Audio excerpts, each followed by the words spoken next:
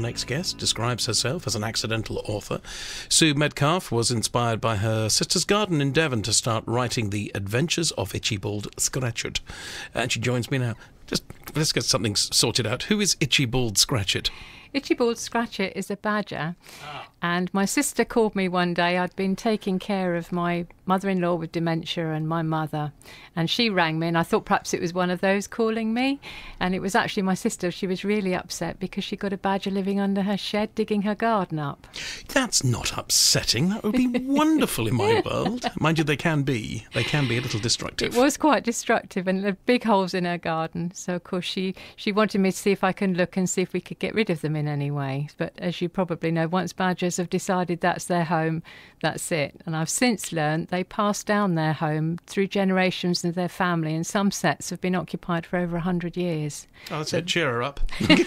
There wasn't any chance that they were going to go anywhere quickly. Peanuts. That's peanuts. true, yes. Give them peanuts and they don't dig the lawn up. That's the way to do it. A chap I knew that ran, it was actually Bovey Castle Golf Course, was always being dug up by badgers. Right. And his theory was just to put down peanuts and it stopped digging up the course. Oh, well, it's a nice, I'm sure lots of people will be pleased to hear.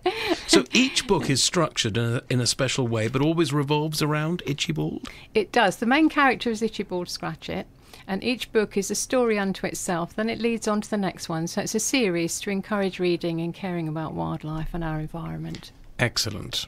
So what's your background? Have you touched wildlife in your life? No, not at all. No, the nearest I came obviously was when my sister called about this badger, but since we sort of realised that there is such a vast range of wildlife, and if we're not careful it will all be destroyed by how we react, you know, particularly with plastics and things like that. So in my little books I try to make children aware of what they're doing to the environment and how they can learn and read. I passionately believe in education, so that if a child can read, their job prospects are better and so on. It encourages all sorts of things and opens so many avenues for them to learn. Well, hooray for that. In fact, I was only watching yesterday and mentioned the tiny seahorse that was found clinging to a Q-tip in the sea. And I know it's probably too late. I'm hoping it's not, but now the world is looking at the damage we're doing to the sea, not just the land. And it is incredible the amount of selfishness that is out there. But if you've got one badger, one badger in your life, maybe under your shed or under your sister's shed, tough. Enjoy it whilst it's there. That's it. So just take me through the characters. First of all, you've photocopied this very kindly for me. That is a frilled lizard, isn't it? It is a frilled lizard, yes. Each book has different characters in because I like it to be quite fast-paced. But at the same time, there are elements that parents or teachers or children themselves could pick up and research into. So the first book, while it's basically an adventure story and it introduces the characters, it basically tells the story of where they're going on their journey, these animals, to try and save their woodland home from being built on. Right. Which again is a prominent point at the moment because we are building on land that maybe animals have lived there for quite some time beforehand. Indeed, and although this country does need to build its houses, some are being just put there for profit rather than for any sort of social aspect. That's right. But either or is a frilled lizard, possibly the least cuddly, most unpleasant animal on this planet. It's got a stinking attitude. It is. Well, my badger travelled, so I won't tell you how, but it'll spoil it. But it's a unique way that he actually gets to Australia, and he gets there by accident. So as you can imagine, he's really hot, and he meets different Australian animals, and one of which is either or, and he guards something very precious in Australia. But either he comes or he goes. He can never quite make up his mind what he's doing. Okay. Yeah, that's fair enough.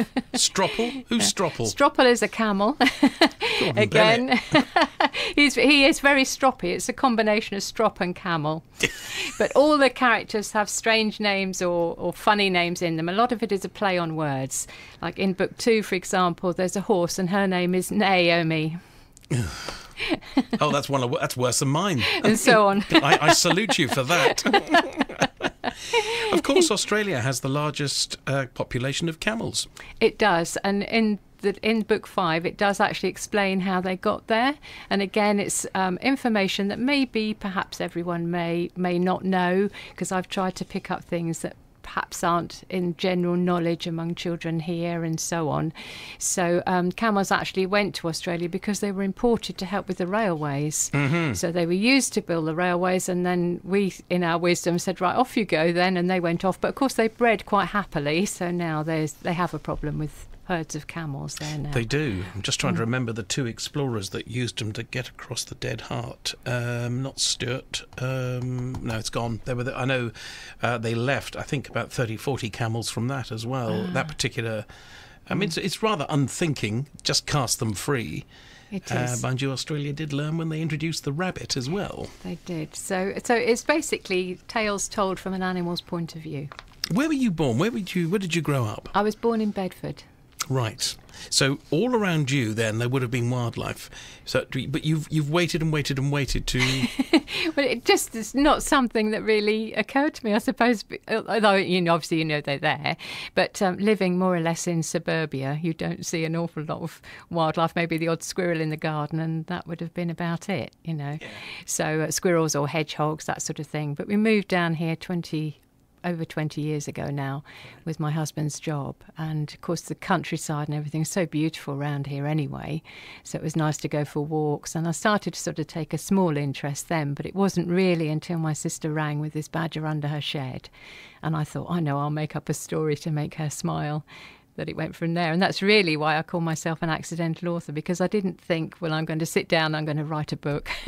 Yeah. It didn't work like that. It was just originally just to make my sister laugh. So I'd ring her every morning while we had our coffee, and I'd just ring her with the next instalment, and it just went from there, really. That's brilliant. So thank Brilliant. you. And children are picking these up and reading? They are, yes. I mean, it's really lovely when we're at an event or children know that we're going to be there, and you get a child come along and they're looking for their own pocket money to be able to buy the next book, or and I also want to encourage children when they're out for a walk to look for something up a path or a tree or a bush, and then use their own imagination for an animal, so that when they get home they can draw their own pictures and they can make up their own story, and they can research that animal themselves.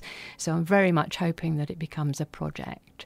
I do hope that the next generation can do that, can actually look at wildlife. We've got, actually in my garden at the moment, we've got squirrels, we've got rats, plenty of rats for some strange reason. I guess maybe my fault for feeding the birds. But, wildlife will always try to colonise any garden. It will, yes. Well, we heard yesterday, though, that the Badger Trust are going to use my character, Itchybald Scratchet, as an ambassador for their school's education programme. So that was quite nice, to hear that, yes. So what for the future? What else can you bring in? For the future, well, Itchybald Scratchet continues. I'm now currently working on book 8.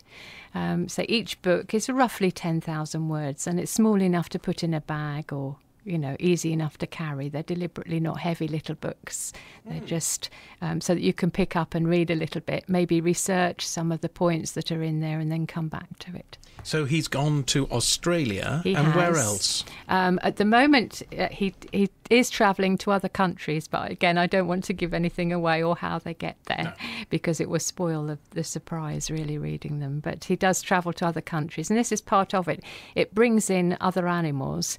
Also in the Australian book, when he first gets there, Itchybald Scratchet meets 2 new friends, which are called Pick, who's a crow, and Maguire, because he's an echidna. So that, again, is an unusual sort of animal that maybe children don't know about. And Pick actually has a bad leg, and Echidna helped him to repair his leg with one of his quills. So it's kind of friends helping one another as well. A spiny echidna. Yes. Which is a weird-looking animal. It is. It's similar to an anteater, I think. It's got a very long snout. Yeah, it's an anteater crossed with a hedgehog. Hedgehog, yes. Which is... What was the other thing? There was the platypus, which is the only animal that lays eggs but suckles with milk. Yes, strange animal. So technically it could make its own custard. Oh. But it's dreadful. It's bizarre creatures that crop up in Australia. I remember I lived over there from 1964. I was only a toddler. But some of the animals that you come across in those days, they decided to colonise your house. Oh dear. It's okay with badgers. Yeah. Wallabies? You don't want one of those under your garden shed, I can assure you. Look, it's a pleasure to have met you. Where are these available? They're available online. Obviously we're hoping they make nice Christmas gifts for people, and so say schools, we go to schools and do little PowerPoint presentations with as well. So they can be purchased online through Itchybald, Scratchet or Sue C Medcalf. He does have a variety of other friends as well as being the badger. His main best friend is called Enormouse because he is an enormous mouse. Enormouse. He's Norm in the books, and he's that size because he likes pizza, which gets him into all sorts of trouble. Pizza mouse. Yes. Not good. Yeah. Watch your weight, boy. Watch your weight. Yes. So thank you so much for joining us Okay, today. And we you're look forward to seeing